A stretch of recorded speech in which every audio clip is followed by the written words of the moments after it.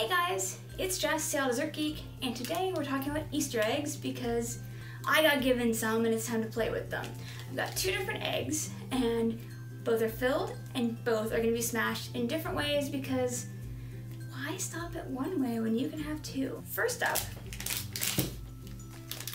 this little treat is the filled egg from Dolcetta Sweets, who's a one-person operation based in Seattle. And this is her filled egg with the peanut butter crisp truffles.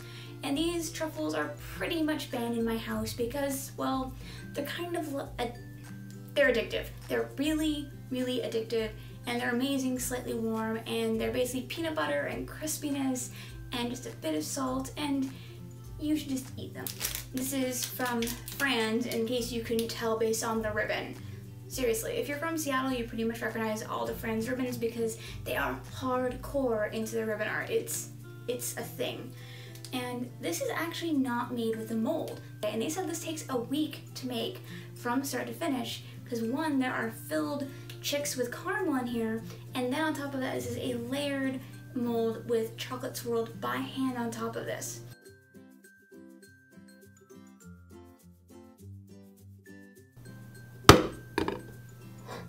Okay, round two.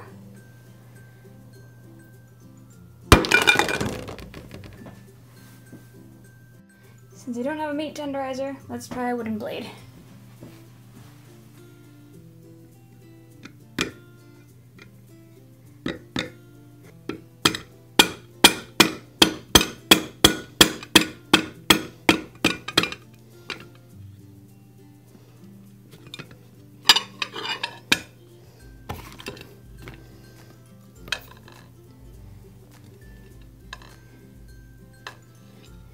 That works. Alrighty, so we've got both these guys. I'm going to start with Fran's because this is going to be harder to eat. Okay, how do you even eat this on film? Oh. I'm pretty sure this is 64%, which is the standard, or maybe even the new 70. But what's really neat is, I'm sure this isn't going to show up, but they're actually, you can see all the thin layers in here, which is super cool. It's very thin. It's even thinner than I expected from seeing this mold. Like, there's actually some bend, and it's not just because it's really hot in here, it's because there are multiple thin layers to make this shell. Let's try this little guy.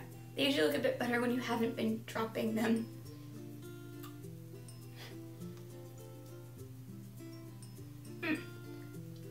This is what I love from the Fran's team, so look at this. Super thin top shell, super thin, really full of caramel, and just enough of a base chocolate to have some bite, but not too much so you feel like eating a chocolate bar. If you like their salted caramel, you're going to like this. It's their caramel. I wish it had salt because I like the salt balance they do. As it is for me, it's a touch sweet, but it's also really warm in here, and who knows what's going on my palate. Next egg.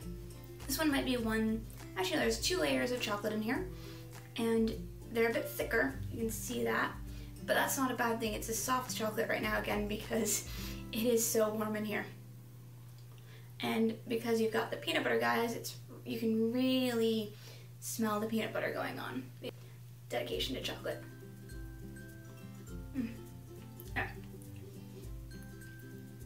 Now for the good stuff.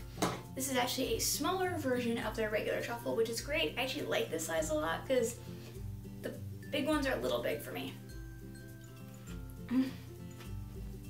Yeah, I love both of them. Don't love being a chocolate mess, but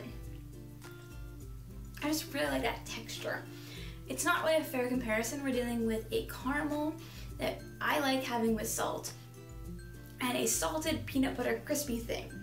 Okay, what are you feeling? Peanut butter crisp or caramel? Let me know in the comments below. I'd love to hear from you. And until tomorrow, go eat all the things. Bye.